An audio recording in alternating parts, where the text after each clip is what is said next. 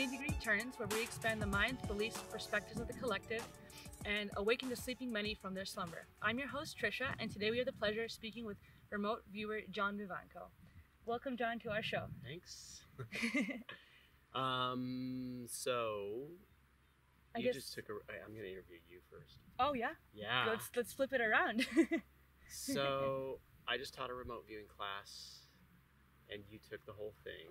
Yes. So what do you think? I mean, I thought it was amazing. Okay. It was different than what I expected, because I came into it not knowing what remote viewing was at all. And I thought that it would be more, I'd get like a sense of knowing and intuitiveness to it. But as I took it, you kind of just have to trust what comes through. And every time we did a little experiment, right? It turned out that whatever I was trusting that was coming through was right. And it was incredible. The things we looked at. Yeah. I mean, we tried to find Genghis Khan's tomb. Right. You know, we looked at sky serpents. Right. Like someone doing Qigong or Tai Chi. And it was really cool. I mean, even when off planet with certain groups. Yeah. So as a collective image streaming, you know, it was amazing. So remote viewing, when you took remote viewing, so it wasn't what you thought it was going to be? Well, I didn't know what to expect coming into it. I didn't have any kind of preconception of this is what it's like. Right. I just took it literally as I will be reviewing something remotely. Right. I see. Okay. That's really, I'm like, okay, this is all I know about it, and I'll go into it. I didn't know that it was like a CIA project earlier, and that they were Black Ops probably still doing it, you know. And yeah, exactly. Yeah, I came into completely blind. Right. Okay. Which I think, personally, for me, it helped.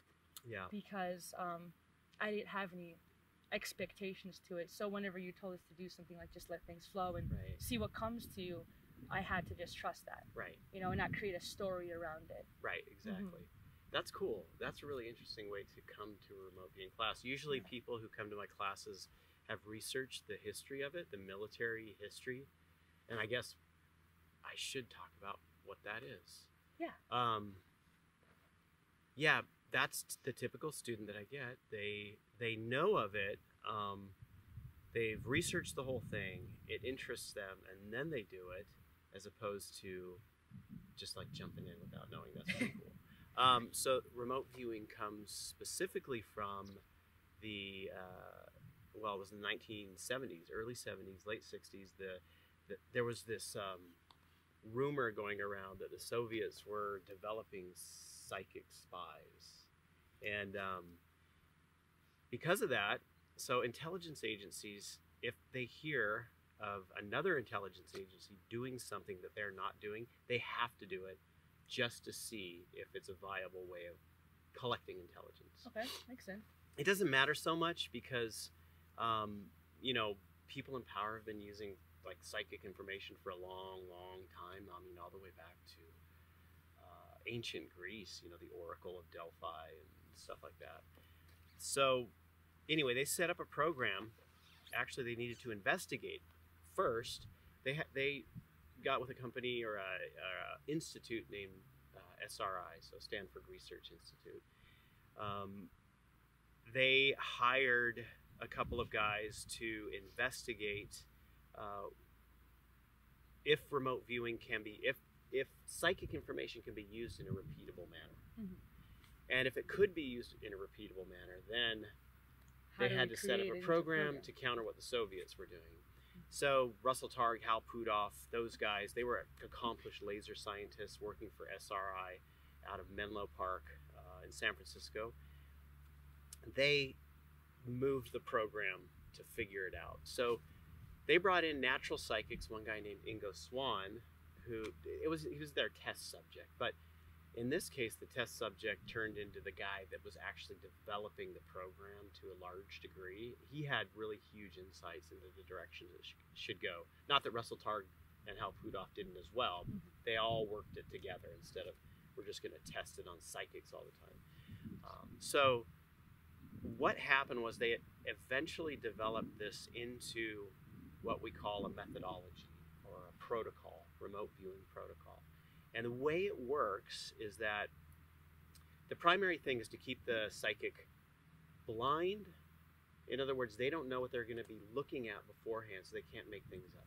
And the way they do that is they create just a random 8-digit number, and then they write down what they want that remote viewer to remote view, right? Or psychic to look at. And it basically goes something like, if I wanted you to remote view the Eiffel Tower, current time, I would write that down and then put a random 8-digit number with it.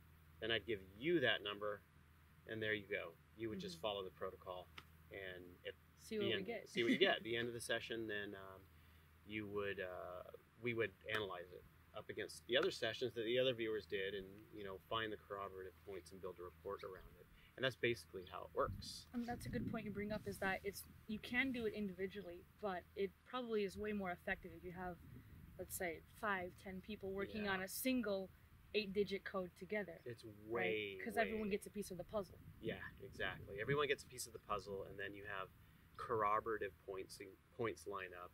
So it just makes it extremely accurate. And then think about, how cheap of an intelligence gathering tool this is. You don't have to send anybody anywhere.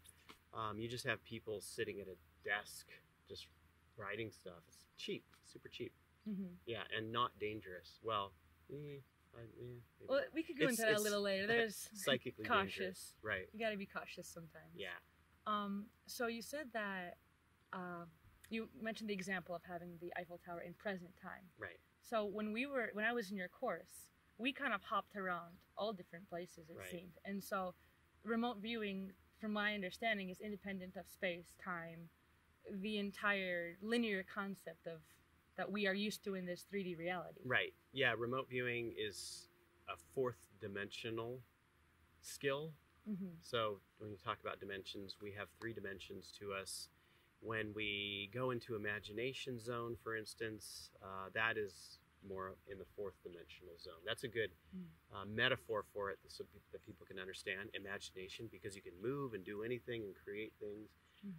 That is basically the 4th dimension, but it goes beyond that, in that your energy, being who you are energetically outside of the physical, can move through it and operate within it, can create things within it, and have interesting experiences there. I don't like the 4th dimension so much, hanging out there. There's a lot of skullduggery, I don't know. There's a lot of weird things happening there. And there's layers to dimensions. Within dimensions themselves. Right. There's different tiers, like the first tier, second, third, fourth. Right. So we've got, people say 5th, 6th, 7th, 8th, 9th, 10th dimension beyond, and physicists postulate that there are many dimensions beyond ours. Yeah. So, but for remote viewing, it's really a skill that we use our 4th dimensional aspect to get information. And this is like the other thing that bugs the heck out of me, is the name remote viewing is not correct in my estimation. I mean, it is correct. It's descriptive of what it is, but it's descriptive for the time that they created it, I think. I think every era has its understanding of how things are. And I think remote viewing, the term, really fit into that. You are an individual who is separate, and you're watching a movie play out in your head. But that's not how it works. I feel like you get really in tune with it. It's not like you're just observing. Like, you can feel like emotions come through. Right. You notice that when you're feel doing like you can put your hands out, like, and have your eyes closed, and you can feel whatever's there. Yeah, like, because it's I saw really you trippy. like during the yeah, session I really going, like to be like kind of just like what is there? You're like a blind person. Yes. Yeah, that's kind of how I felt. Yeah. But I mean, as I was doing that, I could get certain either sensations like heat, right, or like buzzing, vibrational feelings. Totally. Like, it was really trippy. Right. It was really trippy. It's not like you're like closing your eyes and you got this mind movie playing, No. Right. No. I mean, there are, like, when we did the image streaming with the group thing, that was really cool, because we're all sitting there in like a circle. We have the 8-digit code, or we already have a place that we decided we want to visit. Let's say like Era, right, in the Orion's Belt, I think, right? Yes. Yeah, that's a little farther, far away from here. But we'd sit there in a circle, and we'd all collectively start seeing things, and we would talk as we're doing it. Right. Which I thought that was really cool, because you're kind of like bridging the gap between 3D and 4. Right. Because you're consciously you're streaming things in from 4. Right. But then I'm physically speaking it as it's happening in 3. Right. Exactly. Which, to me, I didn't know that I could do that. Right. I didn't know that was possible. I thought either you're in the 4th or higher, or you're in the 3D. Right. But to mesh it like that and be kind of just intertwining it like it is. Exactly. And you know, really cool. Think about this. So you're moving into the fourth dimension. That means other fourth dimensional beings can see you. Yeah. And then if you start looking at something that's in the fifth dimension, that thing can totally see you, because every dimension beyond the next one, they have more awareness of those dimensions that are below them. Mm-hmm. So it becomes a situation where you can go and interact with these other beings in those locations.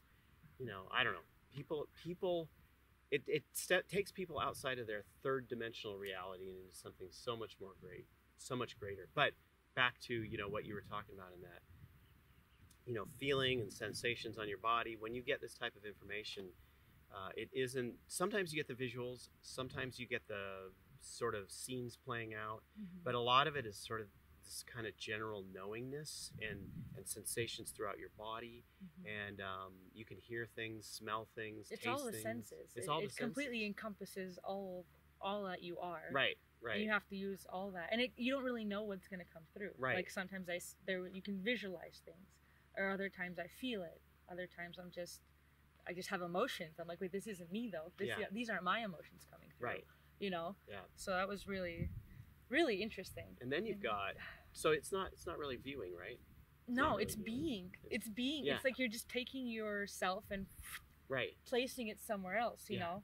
Like when we saw that, what was this, like a skydiving, paragliding? Oh, okay. Those so the crazy guys in the jumping out of the plane. Yeah, base jumping. They were base jumping out of an airplane, and then they were going into a moving airplane doorway. But they jumped out of the airplane first. Right. Yeah, they jumped out of the airplane. They're flying through the sky, and then they end up going. The airplane comes by, and they pop right into it. Yeah, that was trippiest thing. And with that, I just kept on feeling like. I kept on getting like shivers through my body, like I was just cold, and I kept on thinking of like snow or mountain, and I had absolutely no idea what was being chosen. You know, you have no clue. I thought maybe I was projecting, because we're at ECETI here in Washington, and so we have Mount Adams, and there's a lot of nature around here, and it is kind of chilly now that the time of the year. So I thought maybe I was just I'm feeling cold, or I'm thinking of the mountain because I'm here right now. You know. But turns out, no, that was truly what was coming through, and you showed us the video, and I know, wasn't expecting that, not at all. It's kind of a visceral experience, you know, when you really connect. You transport feel yourself. It. Yeah, you're actually there. I mean, think about historical events. When you remote view a historical event, you're really there. So, for instance, this was a while ago. We were at a house, and there were a bunch of remote viewers there, and we were using a monitor. A monitor is somebody that keeps the remote viewer on track, and then asks them questions later on if they need to. Different than the tasker?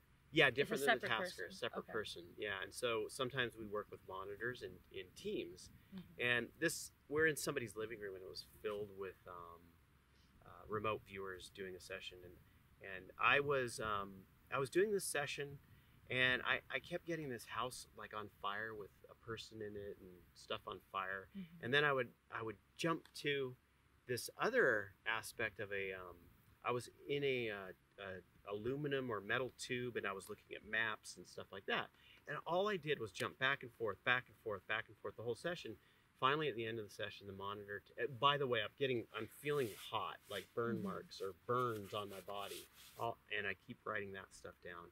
And finally, my monitor's like frustrated with me, and he says, okay, what I want you to do is go to the house. I want you to go to the door, open it up, and go outside. Okay. So I stood up, you know, from the couch. I closed my eyes, and I'm like, okay, I'm walking to the door. And I grabbed the door, and I opened it up. Right when I opened it up, I had what's called a bilocation experience. And I started looking around, and I started walking, and I started running, and I was running in place, and I was burning. I was literally burning, and I was in a city that was all on fire, and it was an old city on fire, and I'm running in place in front of this couch, and I'm yelling, I'm in Dresden, I'm on fire, I'm in Dresden, I'm on fire. So it was the firebombing of Dresden. All the other remote viewers are like, what the hell's wrong with this guy? You know, he's going insane. He's deep inside of the, right. Wherever he is, he's in it. Right. And so, you know, people crowded around afterwards because that was given the disclosure, and it was the Dresden firebombing. Wow. I knew where I was, and I had literal burn marks. Afterwards? Like, yes, I had burn marks like on my neck, down my arms. So and there was people like are physical like, oh residue from the fourth dimensional physical residue. Travel. Right, exactly. Wow. So this makes you wonder. So I was affected physically. I was burned. It went away after about 15 minutes, and I knew exactly where I was. So what happened? So I was there when there was the firebombing. Yeah. I experienced past history from this point in time, like a time traveler. Yeah. But what if somebody was there? Would I appear? I mean, I've always had that question. Would I show up like, oh my gosh, what's this thing running down the street on fire? And then all of a sudden it disappeared. Yeah. You know what I mean? Anyway. Yeah. Would you become part of the story? Would you become or the would mysterious, you just be like, the mysterious stranger who just runs. Yeah, right. He's running and he's on fire. Screaming, "I'm in Dresden, and no one knows on fire." And no one knows who he is at all. Right. I know. I mean, maybe in some alternate reality, there's like a history book there. Right. It's like, there's a strange character. He just shows up. Right. All throughout different points in history and time. Stay away from this street. It's completely haunted of the guy on fire. Right. He shows up every he just starts yelling where he is. Of Dresden. Right. Firebombing. Right. I know. Oh, that's so trippy. I know. Wow. I know. So then tell me that if you could go in the past, then you could most certainly go into the future. Yeah, right? you can go into the So future. right away when I think of that is kind of like the film Back to the Future. Right. When you have like Marty McFly, he's in a specific time frame, like in the 80s, and then he goes to the past, but then he can also go in, and it's affecting his future and all that, and kind of changes all these timelines. Right. So let's say if you want to do something like horse racing or something, and you want to know what horse is going to win, something really simple that seems to not have a lot of rebuttal. So you can make some cash. Yeah, you could just make some money. That's all. I want to know which horse is going to win this next race. Right? Yeah. You want to know the Kentucky Derby. What's going to win? Who's going to win? Well, so there are different camps of remote viewers that do different things in those situations.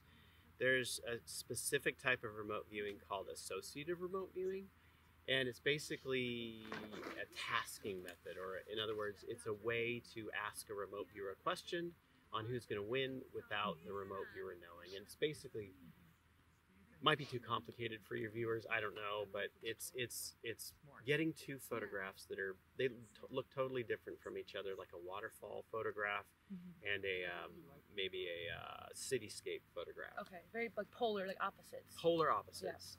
Yeah. And the question for the remote viewer is to you associate one photograph with Team A, or let's just do sports, like Team A, like Seattle Seahawks and New York Giants. I think that's both the same sporting. I have no idea. So. I'm not really into sports. Yeah, me either. But we can assume that they're two separate teams within the same field of sport. Right. So you associate one picture with the Seahawks and one picture with the Giants.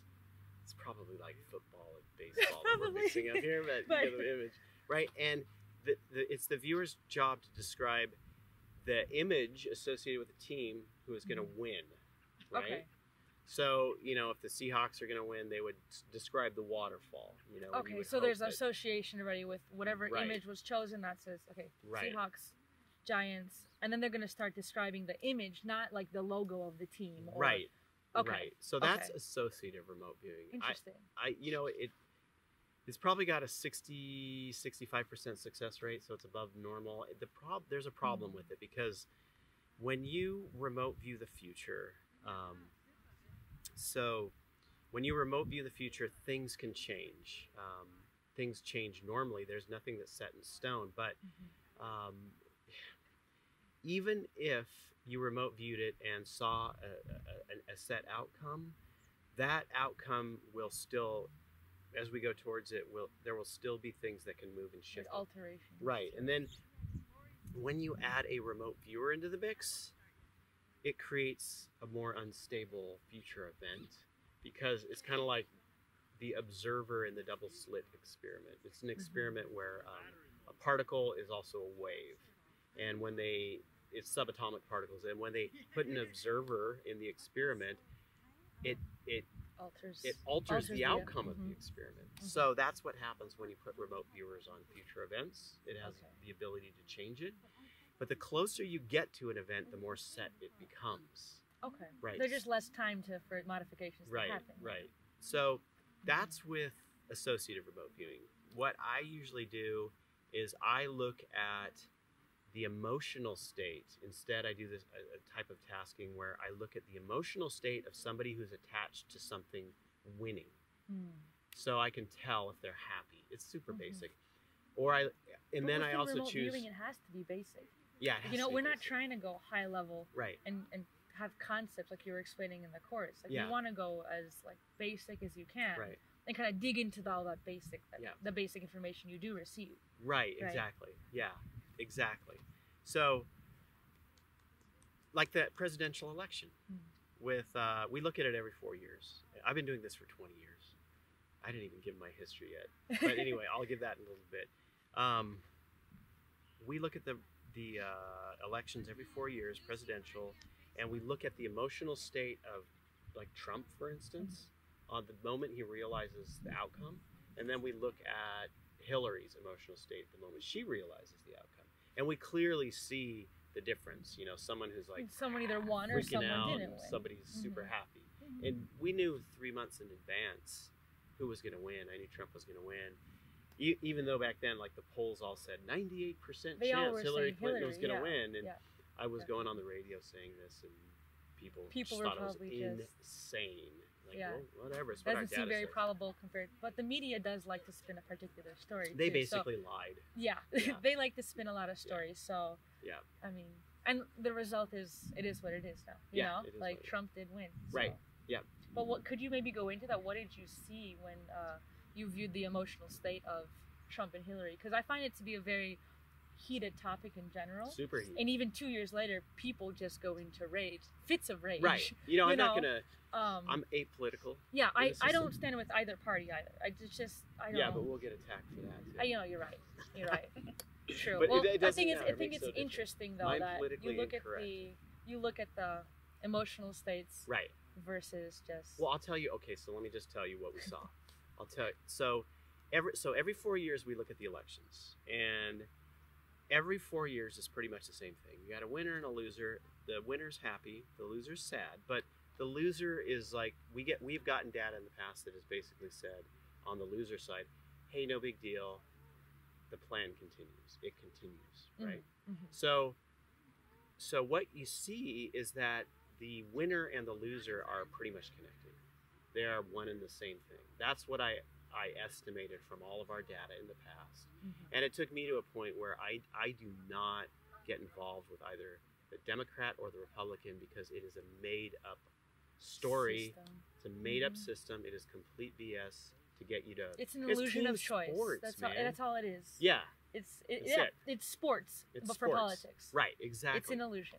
So this last election, the data that we got was different than the past data, which makes me watch what's happening now with interest to see really what's going on. So the data we got was that, Trump is happy, very, very happy. He's like in Candyland and all this stuff. And, that's the descriptive stuff we were getting in the data. And then Hillary Clinton, she was freaked out, ballistically freaked out. Like some of the viewers even had her like grabbing bars, like she's behind bars.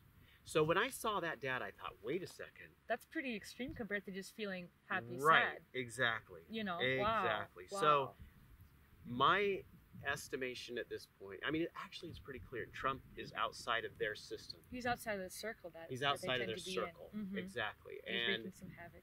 I truly think something's coming down on that side. I mean, I feel like so just this couple years alone, you could see all the different...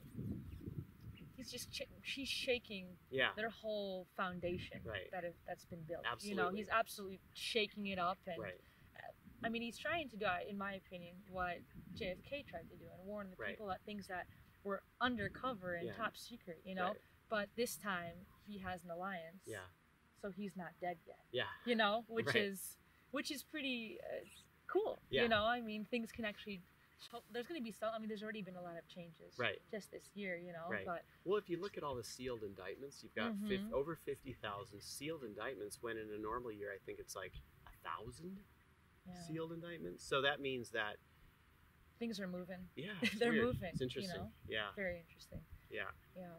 Well, maybe we can get off the whole political side Right, of I know. things. I mean, but it is good to mention because it's everything is interesting. intertwined and it'll all unfold the way it's supposed to be. Right. But it is interesting to talk about, especially with a remote viewing perspective. Right. It's a entirely different viewpoint. Yeah. You know.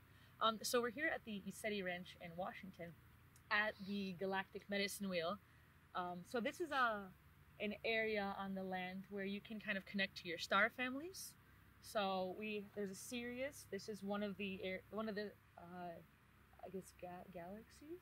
Or This is a star system. It's a star system, and so you can, if you sometimes feel pulled towards the Sirius beings, you'll feel it when you're here. They have all the different. I think there's 5 or 6. So you have Sirius, Pleiadians, Arcturians, Andromedaeans, and the Orion beings. I think those are the main ones. Yeah. And then there's other ones like elementals or Bigfoot or Ascended Masters. But it's really interesting because you can kind of do this meditational kind of walk and connect to your different star families. And it's really obvious when you do. Yeah. You can just feel this visceral like pull to it. I can feel, I think anybody, if they came here, could feel the vibe, the energy, especially with this one. I don't know why. It's the lion being. It's the lion. Yeah, because it's part of this whole thing. It's very interesting. I really feel it. I get all tingly. Yeah, just sitting here, it's really nice. Yeah. The land itself is very energetically pulling. Yeah. I hear James talk that it's like a vortex. Right. Of sorts, and so there's a lot of different interesting activity that happens in the sky. Right. And when they come here, I mean, you either get pulled, I feel like, towards this place, pushed away, or you come here blind, and maybe some things will come up. You'll work through. It's a place to work through things. I think definitely whatever blockages you may have, the energy here will just push into the surface. Yeah, I've noticed that it amplifies. It amplifies positive feeling, and it amplifies negative feeling. And it's like both of those you have to allow yourself to feel and not go react against things. Like it can like make your ego go insane, or it can make you feel just a lot of shame.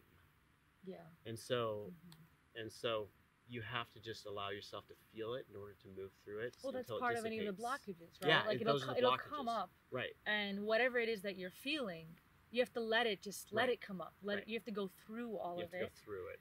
And that's not pleasant all the time. Not always pleasant, you know, if it's more negatively on that side. But you let it go through, and then things end up being all right. You know, I know. I feel like this is a place where you can really makes your karma go fast. In a sense, you know, it like speeds up your karma. Yeah, this place is so amazing. I mean, literally, it's like, okay, so over there's a vortex.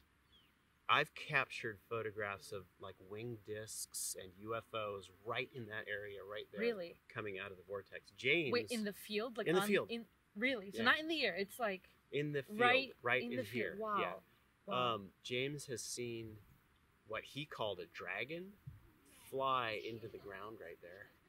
Serious? Other people have seen things come and go from there. Right there is where a ship, we remote viewed this. There was a light coming in across the sky, and this guy took it in 2009, and it was hovering in the sky over the field, and it started blinking down and appearing in the field, and it was doing it right there, right at that general area. Right across from where we're sitting. Yeah, right across from where we're sitting. Wow. And then over there you've got this whole Pleiadian. Yeah, the Pleiadian circle. That's super vibey, but it's a different feeling. It's a different energy. All these have different energies to do. You can really feel. But they do. I mean, to me, I can really feel it when I'm like at Sirius or Orion. It's just different kind of pulls. Right. And then Pleiadian circle is really pleasant. That's my favorite, actually. It's just, I feel like it's the nice, happy, neutral, just pleasant place, you know?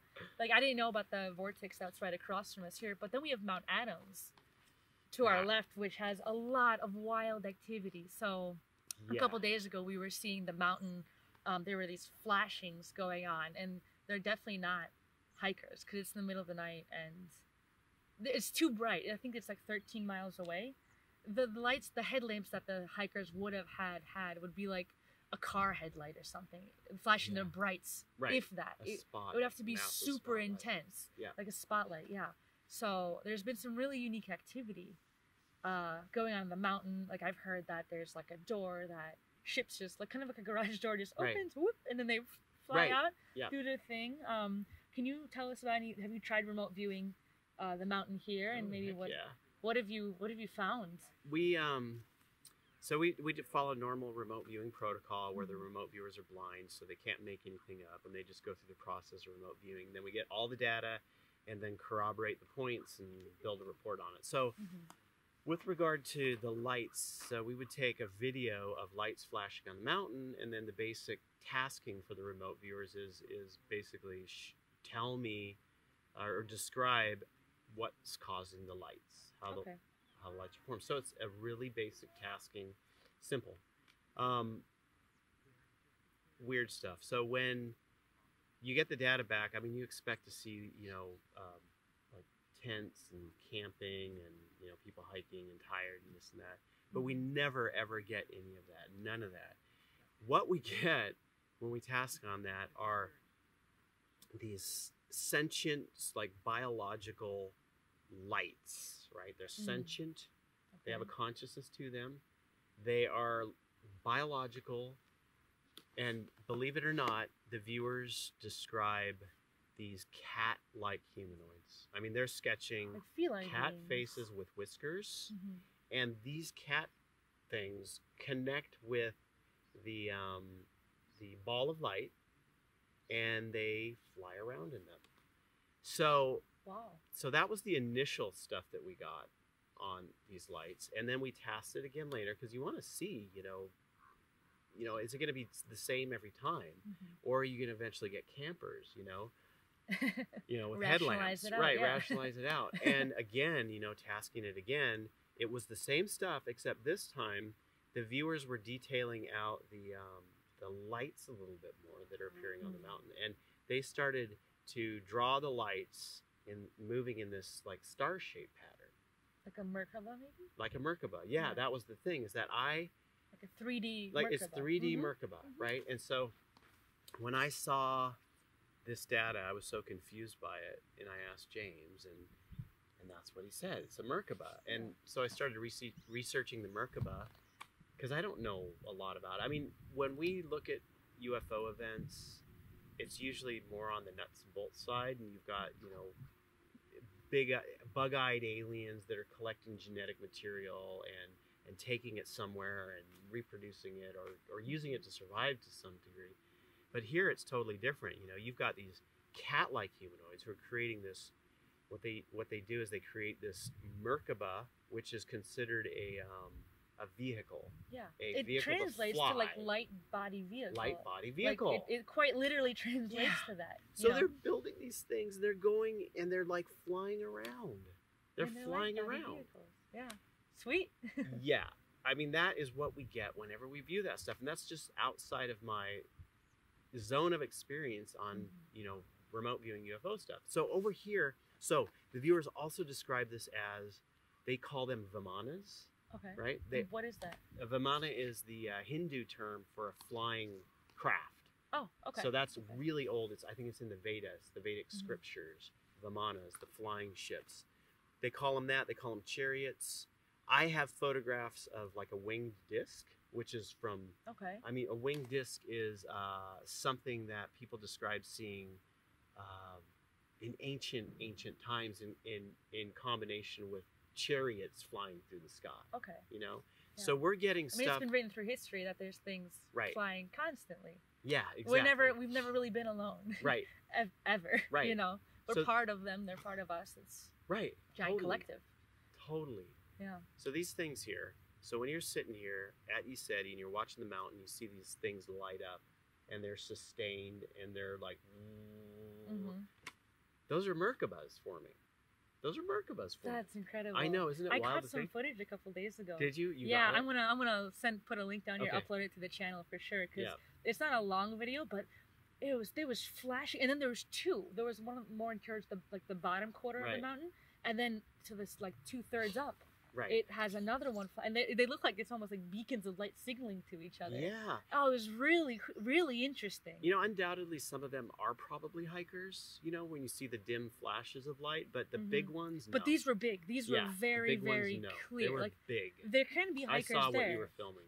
Those were the Merkabas. They were really, really big, and they were just constant. Like, it was really... something else. And sometimes they changed colors too. Yeah. I've been here a couple times, I've only seen them white. Right. And then other times, the past like week I was here, some of them were a little bit like red tinted. Yeah. I didn't know they could. I never saw the color change before. I know. It's just, it's mind blowing and really, really awesome. Yeah. Could you maybe go into how do you stay safe when you do remote view other beings, places, events? How do you stay safe? Because this all sounds really cool and really great, but I'm sure you wouldn't want to just pop up into the sky right now and say, oh, I can see a ship, let's go there, you know? Probably not the wisest decision because you don't know what you're popping into. Yeah, I mean... do you have any like suggestions for how to just generally... Your own internal discernment, really. I mean, if you're engaging something in what we call front-loaded, in other words, you know what it is you're going to be viewing beforehand, you just want to ask yourself, is this some type of being, or is there a being here that feels good to me, that I would like to connect with, or does it feel negative or bad? And then if you have to use discernment. People have to learn that. If you're being tasked and it's blind, you know, you don't know what you're viewing beforehand, you have to trust the person that's tasking you. Like, you have to trust that person is not going to send you into a very negative entity zone. You know, some people don't know that, and they will just send viewers into it. And so if that does happen, and you are starting to feel the negativity within the session, then you just quit, and then ask your tasker. Just drop the pen. Yeah, just drop the pen and like, leave it. Yeah, I'm not going to connect this. I mean, because they might not always know what kind of energy is around a certain place, right? It's just, let's say you're doing a completely unknown, a new location you've never looked at before, right? Exactly. Have you ever had experiences where you go view a being or something and they come back? Yeah, that happens. So some beings will, they will follow you back, and hopefully they're good ones. You know, and I've had that happen a couple of times. One of the most interesting times was when we were working with a TV program called Beyond Boundaries, and they were on, I think, the Learning Channel. What they would do is go to remote locations where there was some kind of like paranormal activity happening, UFOs or cryptid stuff, and then investigate it. They were going to Puerto Rico to see if they could capture a chupacabra on film. So they asked us if we would remote view where they could find the chupacabra. But then the other side of this was that they wanted to know where we could... Okay, there were these lights like going crazy in the sky in this certain area of Puerto Rico. And the lights were going into the forest constantly, and the locals were seeing it, and they were reporting on it. They wanted to know what those lights were, the nature of those lights. So we did the chupacabra thing, and then we jumped over to the lights, and I was the first viewer in on the lights, you know, what they were. And I started getting these alien beings. They were very, had a very acerbic intelligence to them, and they were coming in fast, and they were looking for something. They were in these sort of almost like, physically they were in these cocoon-like pods, but they were also not physical at the same time. So when you get into remote viewing, a lot of stuff that's outside of 3D reality, it's hard to describe, hard to explain, but that's what it felt like to me during the session. But one time during the session, I got the distinct sensation that they knew I was there. They knew I was viewing them, and they were like, zeroing in on me. And so I pulled out of the session. That must have been a little freaky. Yeah, it was a little freaky. Because you're there to see them, but then they look at you and like, wait, who are you? Who are you? What are you doing here? Right. So then probably 2 weeks, I don't know how long it was, 2 weeks later maybe, I was asleep and I was having this crazy dream. and I had felt really tired, like before, right after dinner, and it was weird. I've never felt that way, and so I just went to sleep. And it was probably within a half an hour to an hour after falling asleep, I was having a crazy dream that they were giving me, because they were showing up in the dream, or not they were showing up in the dream. There was this, later on I realized it was them showing up in the dream, but they were showing me this sort of like big craft flying through the sky as I was like trapped in space. And oh wow. Anyway, I felt this tapping on my shoulder physically while I was sleeping, and so I'm like, leave me alone. Whatever I wanted it to could go be, back to the dream. yeah. And so eventually I just grabbed the hand, and it physically. Yeah, I grabbed it. You felt some. So physical tapping, and when you grabbed it, you felt a physical. Yeah, Oh my goodness! I grabbed the hand, and it was like this. It was a slick and kind of bumpy surface that pulled away from me, and I jumped up. Yeah. And I That's not your dog or anything, there, no, right? No. And I moved back. I just like moved, because my bed was up against the wall in the corner, and I moved back into the corner. And there was this thing just probably right around there, a little bit past you, just standing in front of me, and it had this head that was shaped like a football. At first I called them the sideways football heads. I didn't know what to call them. I never really asked for names. I should ask for names. But anyway, and I worked with these guys for a long time. Football head, and the eyes were on either end. It had this sort of translucent little nose, or two holes. It was weird. They were brown, and they were solid, but it had a translucent nostril area. I don't even know if it was a nostril. And then they had these sort of like, it was almost like octopus spindly legs that it held itself up on. Yeah. And so I was freaking out, because it's like all this adrenaline's running through your body, and in your body. What are you thinking? What's going through your mind? I mean, you see a creature that you've seen before remote viewing, but it's right in front of you. Yeah. So I didn't actually know what the heck it was. I didn't even relate it to that remote viewing session at that point, because I was too freaked out in the moment. And so I'm freaking out. I'm like, like starting to like, scream. Yeah. And, and the thing projects into my mind. It says, quit being so emotional. It's like you're throwing bricks at me. Oh, that's interesting. Right. So all of my emotions were like just directed towards this being. Yeah, it was hurting. I couldn't handle it. And so it started backing away from me, and then it projected into when I stopped, it projected into my mind, we are from the signal. So the signal was that project that we were working. We called it the signal, because they were coming through a signal, as well as they were coming through a signal that was moving from space. Very strange. Wow. And Arecibo radio telescope, that big one that was in the movie Contact, picked up the signal as it went into the jungle. Wow. Very strange. So anyway, they said, we are from the signal, or this one individual, we are from the signal. We are here to help you, and we want you to help us. Okay. Right? That sounds nice. I mean, that sounds more benevolent. Yeah, it is. Yeah. So I didn't say anything. And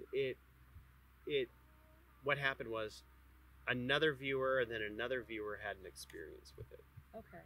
And so it kind of verified what you because I mean, I had it, but I'm like, what do I... It's always nice to have multiple people experience similar things, so at least like, okay, so you saw this and that, and you can overlap the data. Right. So then what happened was, they started just full-on communicating with me, and they would show up either like that, physical, or they would show up as a blue orb flying around. Interesting. And then I'd get information. And so what they wanted from us, what they wanted from our remote viewing company, was they told me that there are some fireflies in danger. And I was like, I don't freaking think so. Yeah. There's no fireflies in danger. They're everywhere. Yeah, right? So, on this earth, from what my understanding, they're everywhere, right? Yeah. And so they showed me an image of these fireflies flashing in unison. Like all of them, all at once, turning on, turning off, turning on, turning off. And so I thought, okay, so at least that's the direction. So I started researching, and there are only 2 locations in the world where there are these, what they call synchronous flashing fireflies. One is in the Amazon and one is in Malaysia. The one in Malaysia, the habitat was getting destroyed. And so they wanted us to save these fireflies. Those particular Those specific fireflies in Malaysia. They also told me that, you know, we didn't come here for humans. We have no interest in humans. We came here for them and other animals on the planet and species. You know, that's beautiful. Right. I like that perspective because I feel like as humans we think, oh, right. we're important. You know how? You yeah, know? I know. We just have this ego. Right. We're important, and they must be looking at us, and they're interested in us. Yeah. But that's really cool to hear that perspective. Right. That they couldn't care less about us. That we're here for the other beings. Yeah. Like you got synchronistic fireflies. Exactly. That need your help. Right. That need our help. You know. Right. That's incredible. So they. I like that. That's. Yeah, isn't that cool? Yeah. Different perspective. Totally different. So what happened was I stepped in the way since I was the first viewer in. And at that point, they're like wondering how we can help them. And so the experience, so I've had other alien encounters, and the ones that are interested in human know how to deal with humans. These guys don't know how to deal with humans. They are, because how a normal alien deals with humans is like, oh, it's a wild animal, you know, tranquilize it kind of thing. Oh, okay. You know what I'm saying? Okay, like, I see. Yeah, like it's wild. It's a memory. beast. Like it's a beast. Yeah. Right. Interesting. It's a crazy emotional beast. Right? We do have a lot of These emotions. guys, right, and that was hurting it. Yeah. Because our emotions hurt them. Yeah. Because they're ultra sensitive. Yeah. Emotions are things flying at something. Yeah. So you have to be careful. Wow. Right? And these guys, they were like, they didn't know how to deal with humans because that wasn't their interest. But they knew that you'd be a helpful hand to them. Right, exactly. They knew that, that's awesome. Right.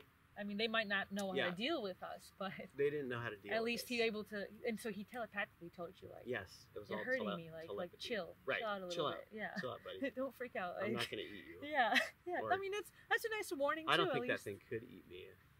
You I'm never not know. tickle I mean, your toes yeah. No. Little tendrils. Don't worry, my tendrils are safe. Yeah, it's like, I don't want to do anything with you, but I need your help. Right. And so what ended up happening then? So you found out about these fireflies. They came to you for assistance. What? So we started to remote view the best way to save the fireflies in their habitat. And all we kept getting was a documentary. To bring awareness? Yeah, to bring awareness. Okay. Because they were building a dam, and it's the Sungai Selangor River. And where the river hits the ocean, the tide goes in and the river goes out, and it creates this like salinity in the water that is perfect for their habitat. And the dam is disrupting it, as well as all of the pesticides and chemicals in the farms right around that general area. So they're getting destroyed by both sides, but the dam is the real clincher. That one is going to stop the flow, reduce the flow, and they only live on these specific trees called the Barambang tree, I believe, that needs a certain type of salinity in order to grow. And that was getting wiped out, totally wiped out. So, you know, we talked to people we knew in Hollywood, but nobody was interested. You know, they don't care about... They don't care about fireflies. They don't care about They fireflies. have other priorities. Yeah, so... Other agendas. I mean, they probably would have been interested in the story of, you know, how they came... The contact part. But that would have just turned it into some, like, third-rate reality TV show that would have... No, I didn't want to do that.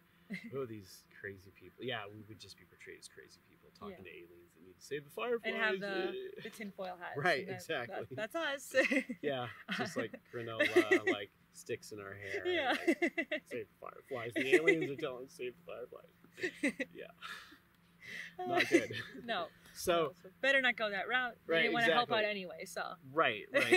I swear, man, I'm totally legit. I worked for FBI. I've worked for government, you know, with remote viewing. So, you know, we aren't the granola type. That's not bad. I mean, that's good.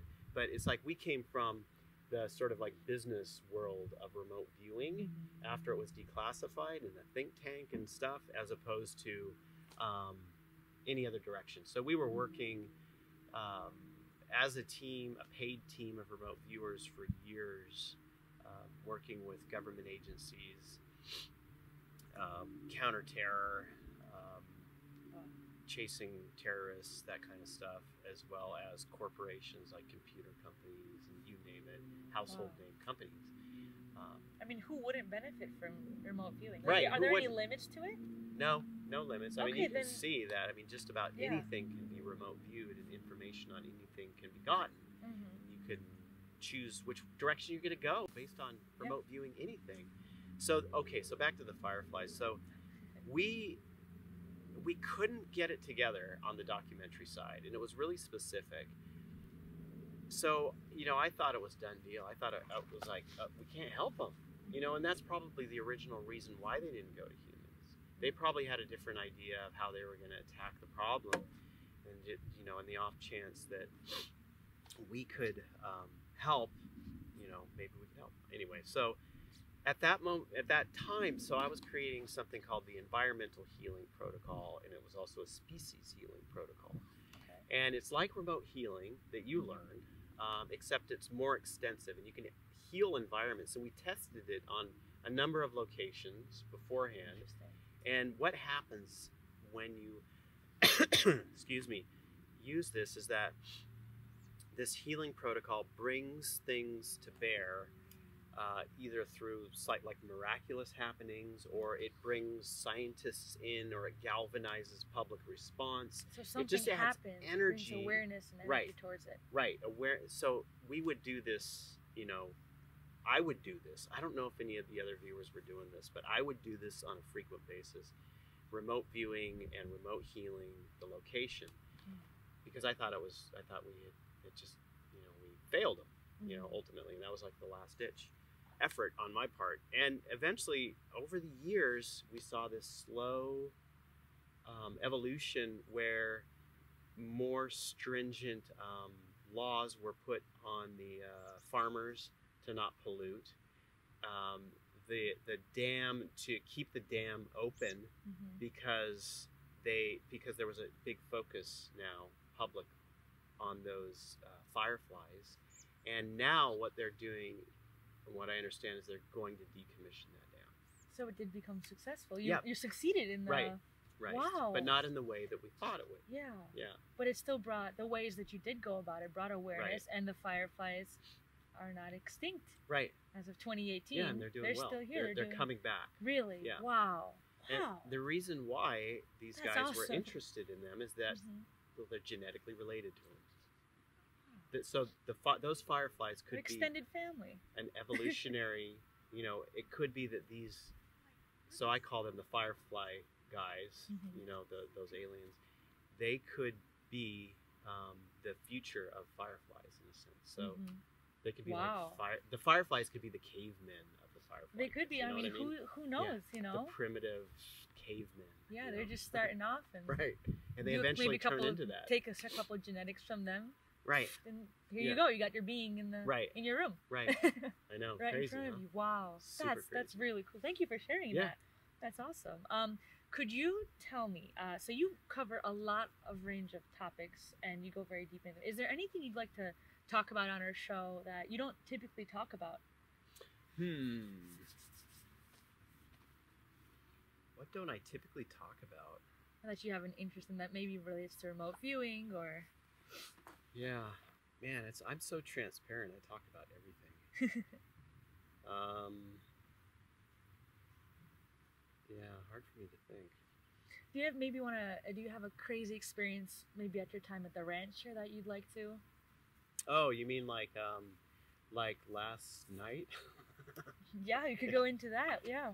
Yeah, that was weird. Last night we had a situation where I'm staying out in a trailer here while I teach the class, and it's back in the woods there, and a huge light came on from the outside. It was like 2 a.m, and you know, I opened my eyes and our trailer inside was lit up by something from the outside, and then I was gonna go, you know, I was trying to figure out what it was, and then it shut off, and so I went outside. I didn't see or hear anything, and then after that I had just really super bizarre nightmares all night, and then I wake up and talked to other people. So other people had missing time out here around the same time or just before, and they also had really screwed up dreams where they were trying to escape from something. And then James had a situation where he was seeing this being that was like a star. He was saying him at breakfast that it was like a starfish-like right. being. Right. And so it didn't have much of a, the expression wasn't right. It was very, very unique. Yeah. Yeah. I mean, I wasn't there, so I can't really explain it. Right. But it'd be interesting to see if all of this correlated within the same time frame. It was all in the same time frame. Really? Yeah. See, that's something. Yeah. Wow. It was all in the same time frame, and is that normal for you? Do you normally get these kind of weird experiences? Not at all. Not at all. Okay. Well, I mean, I've had abduction experiences, but this felt like something came in and was generating negative experiences within me and other people here. And since this is a Stargate portal in this area and up the mountain, I'm pretty sure it came from that. What does that mean as a Stargate portal? Could you go into that? Oh yeah, this place, especially on the mountain, you have this magnetic anomaly, or this whole region is a magnetic anomaly. You've got a complete dropout of magnetism next to intense magnetism, and where you see those on geomagnetic maps on the Earth, you can usually find a lot of strange happenings, like reports of strange phenomena occurring. And what happens in these locations? So we remote viewed this. If, for instance, think of a stacked multiverse. You know, it's postulated that we live in a stacked multiverse, and we've seen that we do with remote viewing. And that means we are layered in between other universes. So when you have a magnetic anomaly of this degree, it kind of warps out the multiverse so that you have points of each multiverse touching. It stretches and pulls so it's them. a portal. Yeah, and so it creates doorways to other worlds. And who knows what the heck's coming through here? I mean, you have positive and negative things. I mean, with the good, there's always going to be the polar it's opposite. Like a pendulum. Yeah, it always goes back and forth. But the big thing about this place, and the most, I don't know, ubiquitous encounter that people have is with the lion beings and the Merkaba type situation, and that's what's flying over here. And so those things, when we remote view them, are protecting the gate. They're like the keepers of this gate here, not allowing, or most of the time, mostly protecting the area from whatever negative or lower vibration that could come through. Right. And so you get this occurrence here sometimes where you do get negative things focused on it, because this is a sought after place by other beings. So how does this place compare to like Mount Shasta? I know Mount Shasta, it was said that it was used to be a very high vibrational location and people would flock there. Right. And could you maybe go into that? How is Mount Shasta now? Have you remote viewed it recently? Like, Mount Shasta is not what it used to be. It's we've seen a lot of really bizarre things there, because I do a lot of work around there on the mysteries that have occurred and are occurring, and no matter what we look at, it usually turns to a darker thing that's living around the area. This is in recent viewing of it? Yeah, recent viewing. Probably best not to talk about these things, but we don't have to go into detail. Yeah, I was just curious because it used to be, from my understanding, a very high vibrational location. Right. It's not. I've just heard as of recently that it's not what it used to be anymore. It's not. It's definitely not. I mean, it's pretty empty. It's vacant in a sense. I think it used to be that there is a gate portal there, but I have no idea, because you find the same magnetic anomaly there, and a lot of the phenomena can be attributed to that, and it still can be used, but I think something else has taken it over, is my guess. And mostly now you just have a lot of negative beings and entities around there. There might be some positive pockets, areas here and there, and some people may find them, but I think what's happening there is a lot of people are going off the past, you know, and sort of like, oh, it's such a spiritual place, but no, not so energetic much. When you check it out. It's beautiful. I love that mountain. It's so beautiful. but it's just, you know, well, okay, so go to the northern part of Mount Shasta. It turns into this like a high desert, and that's where Pluto's cave is. But what you find over in that area are megalithic structures, so ancient structures. Really? Oh yeah. Really? Oh yeah. I mean, there are Wow. hills in that area where there are these massive rocks. I mean, stuff that we can't move, and going up like I don't know, a steep angle, like spiraling up hills. We can't There are reproduce that right now. lines of rock walls, massive boulders everywhere in that area, and they were constructed. The natives of the area say they were here when we got here. We don't know. Wow. You know, so we were. Well, there's a history. There's a deep history to it for sure. So this is something I have not really talked about much at all. I don't think I've mentioned this. Anyway, so we were remote viewing these structures because the megalithic structures fascinate me. You find them in the East Bay of San Francisco as well. Actually, all the way down to Morro Bay in California, you can find these megalithic structures. When we view them, what they were specifically for, I mean, our data specifically details out transferring energy. So they were building these walls using granite with quartz crystal in them. And there's a charge that runs through the rocks. And you can actually stick a DC voltmeter in them now and pick up a charge. Wow. So they were running them through and pooling the energy in certain places in order to utilize it. So they're making like an electrical grid. Right, exactly. And they were specifically using Mount Shasta to run that energy off because and this is ancient technology. This is before Native Americans crossed the land bridge 12,000 years ago to come over here, because they said it was here before them. They also have. Did they have any kind of understanding of that it was some sort of electrical grid? No. I don't believe they have an understanding of that. We saw that in our remote viewing data. Some people have postulated that. Like there was a guy named Jonathan Burke who wrote a book called Seeds of Plenty, and he guessed that a lot of megalithic sites were built to charge seeds. You can take seeds. You get a handful of seeds, whatever. Yeah, and then charge them in one of these megalithic sites, and then plant them, and they grow better than a control group. Really? That's not been. That's charged. Interesting. Yeah. Wow. So at least there's that. There's the speculation that it was ancient technology, and that's what we get. It's ancient technology, and there's a lot of that around there in that general area. The natives believe that the Native Americans believe that there was a woman named Lucy Thompson, early 1900s. She wrote a book. She was a native.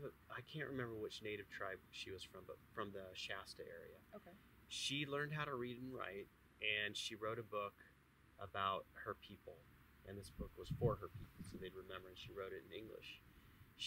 There's some interesting chapters in that book where she talks about when they crossed the land bridge 12,000 years ago. These are stories that are passed down to her.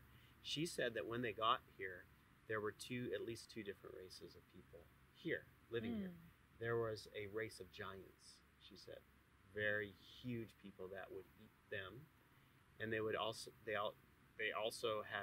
another race they called the Wagas, Wagas, and other tribes call them the Woge. Other tribes have the legends of these guys too, as well as the giants, and they were here. They were small, white-skinned people, and this is 12,000 years ago, right? And they became close with this other tribe, they call them the Wagas, and they would show them how to live off the land and stuff. And at a certain point, she said that they claimed they had to go north because they were going to go home.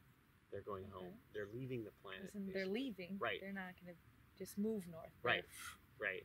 But they had said, we will set up stone monuments for you to wait for us at. Right. Okay. So it could be. So a lot of the native tribes thinks that the Wagas made them. You also find up there. Actually, we found around Mount Shasta a Stargate portal into a rock wall. Interesting. Okay. Were you able to? You can feel it. You can absolutely feel it. Our friend was a friend of ours, a guy that I research with. His name's Dustin Neff. He's written a book, Mount Shasta's Mysteries, and he was researching a story where a little boy had disappeared, and he was looking for, the story was the boy was taken into a cave, so he was looking for a cave in this area, and then he found this strange. You know what a false door looks like? It's basically this. The Egyptians used them. They used them. Or native cultures use them as this representative of a pathway to another world for the dead, or to transfer yourself spiritually to another realm. And there's a place in Peru called Aramu Muru, which is a massive rock wall, and there's a door carved into it. The door doesn't go anywhere, right? But it has the shape. It's the shape of a door, and people will go up and put their heads against it, and they say they'll see into another world. And the natives, the villagers around Aramumuru, have said that people have disappeared into it. Right. So my friend found a feature like that around Mount Shasta that looks similar to Aramumuru. So when he was taking photographs of it, there were these wisps of white and orbs showing up in front of this feature. So he asked us if we would remote view that. See what's going on, maybe. Yeah, is it just a rock curiosity. wall, cliff, or is it something? We got that it was a portal to another world, really fascinating.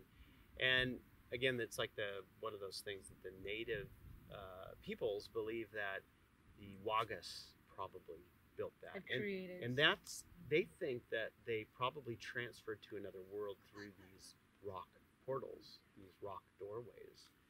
Wow. Yeah, right. That's that we pretty found. Cool. Yeah, nobody knows about this doorway. Wow. Nobody knows where it is. What a cool thing! Thank you for sharing that. Yeah. That's something. Yeah. Wow. Yeah. Definitely gonna have to do some more research on that. I've never heard of this type of door there. Right. I've heard of the one in Peru. But... Right. Nobody knows of it, really. Wow. Yeah. That's pretty cool. Thank you so much. Yeah, you're welcome. Well, I think we're going to wrap it up for today. Thank you so much, John, for being on our show here. I really think this was an incredible conversation. I really enjoyed your workshop this past weekend here at DSETI too. Awesome. That was, like I said, I went into it blind, and every experiment that we had tried, I got something from it. Yeah. I was really impressed, and I definitely want to continue with this. Just a cool skill to have. And it's fun. Yeah. It's really fun. Yeah. So I really appreciate you coming out here to the ranch and coming on to the show, and I hope to have you back sometime. I will. It'd be wonderful. Yeah. Thank you so much. And then I could definitely put your information link down below here. Sure. Yeah. So people can check it out, look into John Vivanco's remote viewing workshop. And so thank you so much, and we'll talk to you later. All right. Bye, guys. Have a wonderful day, and catch the next episode. Bye.